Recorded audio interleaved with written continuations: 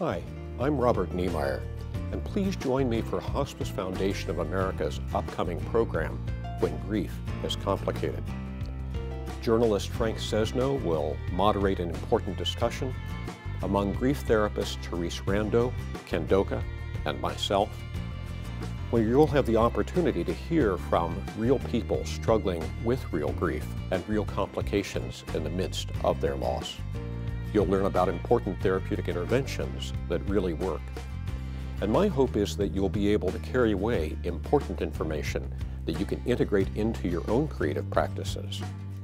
So I encourage you to register today, to make this a part of your calendar, and to recognize that this program will be available to you to share with your employees, your colleagues, and your communities as of April 27th.